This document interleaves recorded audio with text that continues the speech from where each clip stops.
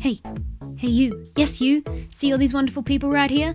They are my Patreons. With the support I get from them, I can afford to do my passion as a career and bring you guys weekly videos. Want to join them? For just $1 a month, you can get videos 24 hours before anyone else, and for even higher tiers, you can get Polaroids, letters, and mystery boxes from me to you, and even fursuit parts, not to mention my eternal thanks. So what are you waiting for? Become a Patreon today via the link in the description. Thanks again, enjoy the video. One of the most frequent questions I get about fursuit making is, Sky, how do I do intricate details in my markings? Like this, for example. This is a tail I'm currently making for Lily Moon Suits as a trade. Go check out their stuff is awesome. And I'm going to be showing you guys today how I do it. However, as with the answers to most fursuit making questions, the answer is simpler than you think. I've done one side of this tail, so I'm going to use this piece as an example piece, and we're going to do the other side. I've already recorded the bit where I've drawn out the pattern and cut out the fur, so I'll show you guys that now just to give you a quick rundown.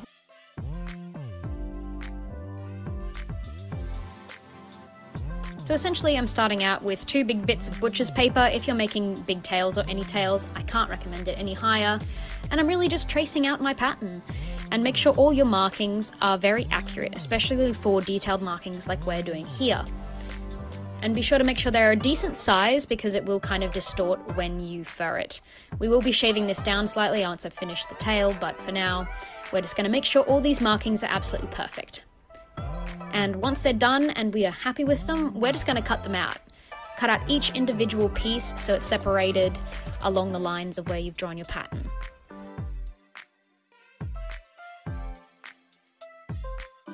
Okay, so now I've turned my pattern into essentially confetti. I'm not even done yet, haven't even gotten to the fin bits yet. Then simply cut out from your fur. These are going to be a bit of complicated shapes, so take your time and give yourself a little bit of seam allowance, not much, especially since we'll be hand sewing this, so maybe like 1 to 2 millimeters depending on your level of comfort with your hand sewing. Take a special note of the fur direction. As these pieces can get a bit complicated, you may have to break up some bits to keep that fur direction if you don't want to be heat treating it at the end. And we're going to get into the beefy stuff, which is this. Now, to do this kind of stuff, all you're going to need is your fur and a needle and thread. I recommend using some kind of upholstery thread, however, I prefer using thinner thread for these kinds of bits. I'm just using standard Gutterman thread for this little bit of the project. So we're going to get straight on into it. We've got this is opposite side of this piece. So we're going to sew together the other sides. When you cut out your fur, you're going to essentially have fur confetti. It's going to be a bit messy. This is our main black piece, and we're going to have 4 yellow pieces to put in here. The main one is going to be this piece here. So that is going to be our little curly, curly, curly. And if you've done your pattern properly, you'll notice it's essentially going to fit into the hole we've cut. I've got a fairly sizable bit of yellow thread to match my yellow fabric. You can use black as well. Pick whichever colour suits you best. I prefer to use the thread of the shortest fur, and then I've tied a knot at the end so it's doubled over. And essentially what we're going to do is I usually pick a starting point, so I won't necessarily start from the bottom of it. You can if you're confident, but I like to be on the side of caution. With these kinds of ones, it's really easy to have it misalign and not quite sew in as nicely as we'd like.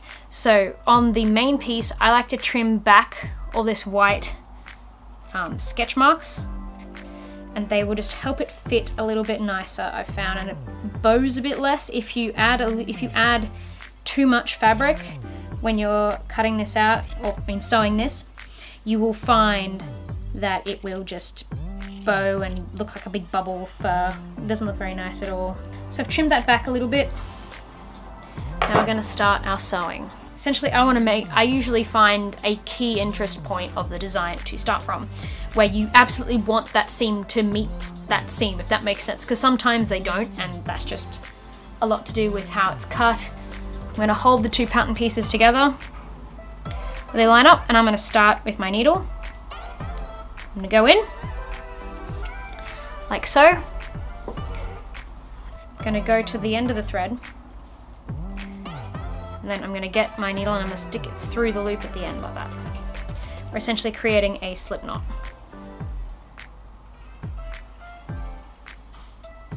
So that's going to be our starting stitch, and then we're just going to work our way around. So I'm going to start stitching along here all the way down so it meets that piece there. Essentially, you're just going to be blanket stitching these two together. Now, the smaller stitches you use, the cleaner your result is going to be. It can be really tempting to do huge stitches. Trust me, I know, I'm not lazy, but you really need to control yourself and take your time. And essentially, all we're going to be doing is we're going to be repeating this stitch all the way along, focus please, all the way along until we meet this point here. Okay, so that seam is done. As you can see, I've stitched all the way along here. Now I have one of two decisions. I can either start working back along the same stripe to bring it up to here, or I can grab my other curl and start it this way. If you're doing stripes, you just start from the end. I just tend to use points as good reference points of starting. So I think I'm going to start from the next point in the next little curl, and I'm going to work my way around here. If, for example, you're doing a shape, say like it's a D shape, like just a semicircle, you can start with one of the little points. If it's just a circle, just align your fur direction and go nuts, sew along it.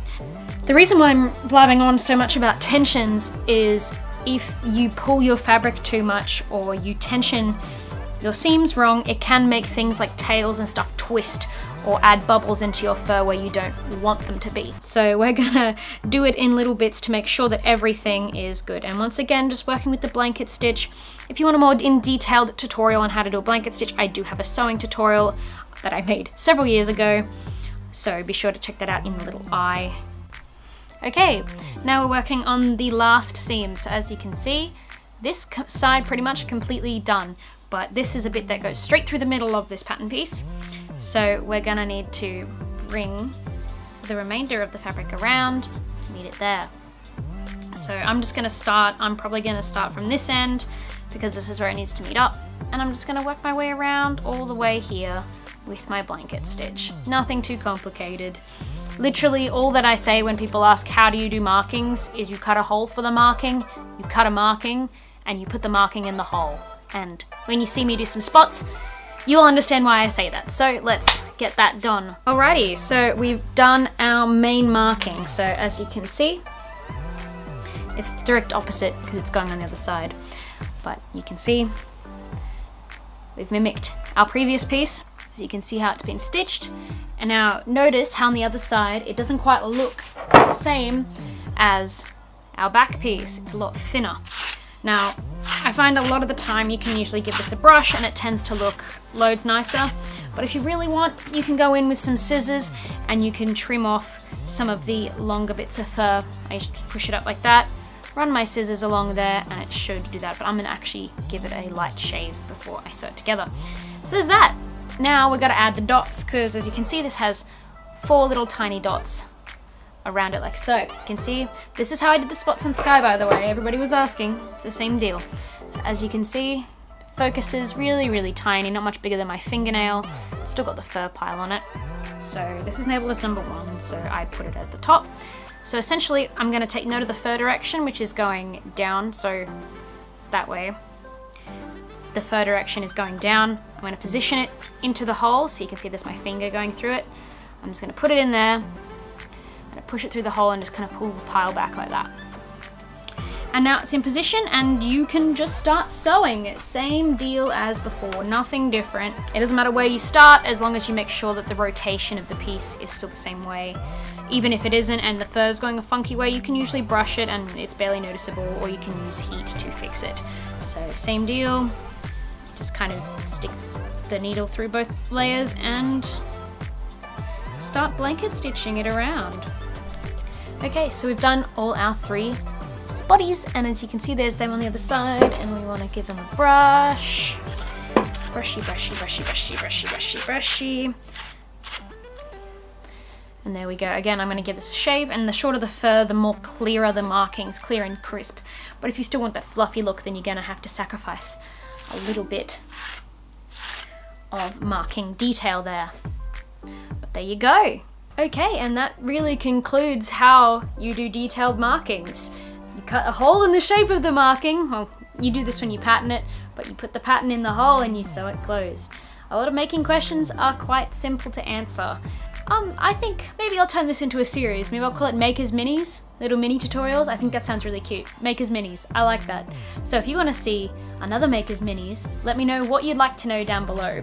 The most interesting comments that I find, at least, will probably be made into a video because I love when people ask really interesting questions that I can go, oh, it took me a while to figure this out, but guess what? So if you're keen to see another mini tutorial, please leave your ideas for that down below and ask me all your amazing questions.